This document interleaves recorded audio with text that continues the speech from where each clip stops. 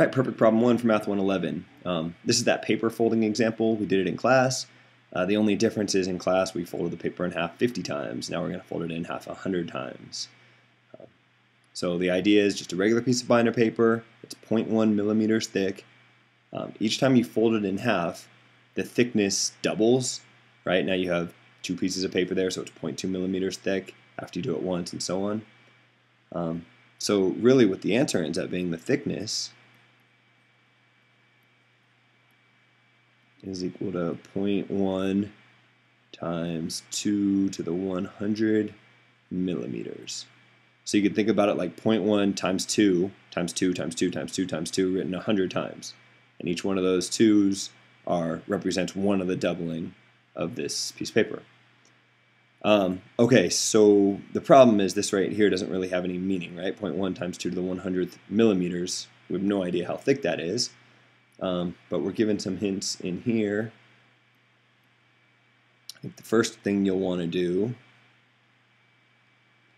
is recognize that using one of our rules, 2 to the 100th is the same as 2 to the 10th raised up to the 10th. And the reason I changed it from 2 to the 100 to 2 to the 10th raised up to the 10th is in our hints here it says 2 to the 10th is 1024, but to make our calculations a little easier, let's pretend that 2 to the 10th was just 1,000, not 1,024. And the nice thing about 1,000 is it's 10 to the 3rd power. All right, 10 times 10 is 100, times 10 again is 1,000. So what we can do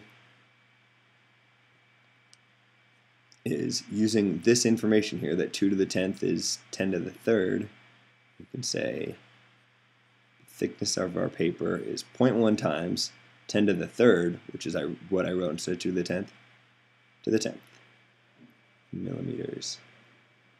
And then if you use one of your rules again, you're like 10 to the 3rd to the 10th, you just multiply these exponents.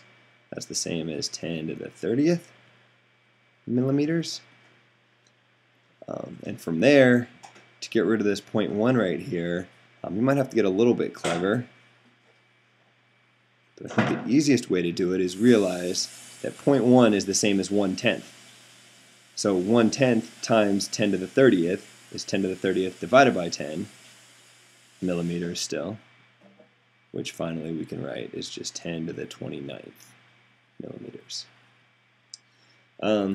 Okay, so things are getting a little bit better here, but still we're in millimeters. We'd like to eventually be in light years here, but we'll just get there one step at a time. Let's see, to go from millimeters into meters, what I want you to do is recognize that there's 1,000 millimeters in each meter, and 1,000 is 10 to the 3rd.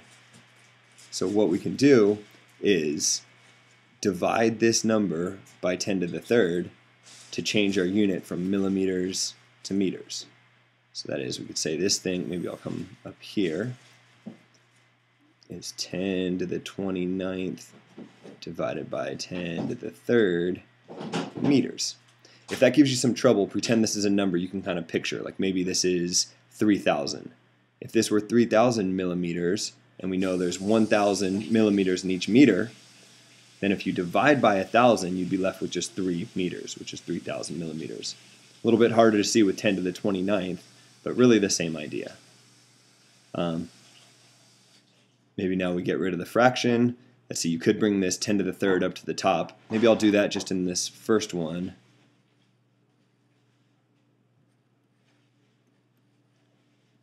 You don't need to show this extra step, but I'll show it once just in case somebody likes to see it that way. See, 10 to the 29th times 10 to the negative 3rd, you add the exponents because the bases are the same, and you get 10 to the 26th meters. Still no real meaning, but now we can go from meters to kilometers in the exact same way we went from millimeters to meters. There's 1,000 meters in 1 kilometer, so if we have 10 to the 26 meters, we have 10 to the 26th divided by 1,000 kilometers. And that right there is just 10 to the 23rd kilometers. Yeah, 26 plus negative 3. All right, kilometers, maybe I go back up to the top, are nice, but still hard to picture what that means, 10 to the 23rd kilometers. But we do know that 10 to the 13th kilometers, so that's a huge number right there, 10 to the 13th. But 10 to the 13 kilometers is 1 light year. So if we take 10 to the 23rd and divide it by 10 to the 13th, we've now changed our units from kilometers to light years. Maybe LY. And now we can get rid of this fraction. That's just 10 to the 10th light years, right? 23 minus 13. 10 to the 10th, let's see, that's a 1 with 10 zeros after it. So 1, 2, 3, 1, 2, 3, 1, 2, 3, 3, 6, 9, 10 zeros. So let's see, these, that would be 1,000, that would be 1,000,000. This is 10 billion light years.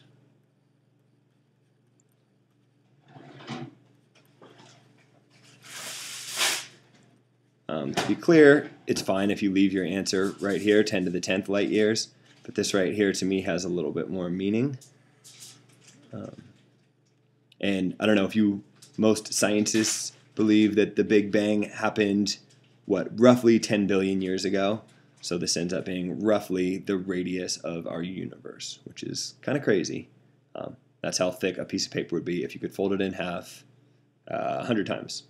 So that's the end of the problem.